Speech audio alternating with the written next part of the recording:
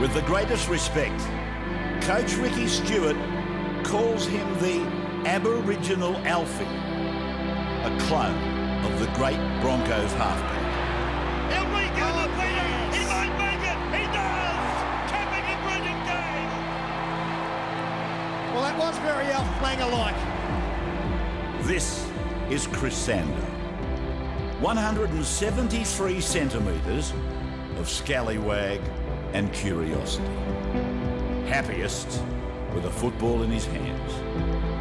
The talent scout spotted him playing under 16s for Centenary in Brisbane's western suburbs. Even then, the only big things about him were his talent and his smile. The Titans signed him and sacked him quick as a flash. So he became a rabbit, and suddenly the spotlight belonged to him. When he moved to the Eels for big dollars and even bigger expectations, he lost the one thing a footballer needs: confidence. The sparkle and the shine. Last year, the whole of Parramatta lost confidence.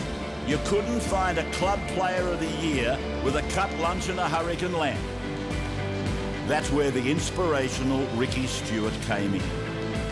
And Chris Sandow, he hasn't missed a day of training or taken a single shortcut since. Sandow, jinking, running! Chris Sandow beats them all! The big smile is back.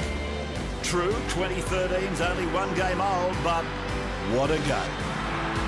This is the beautiful thing about big-time rugby league. It's not whether you get knocked down, it's whether you get back up again. And don't we all wish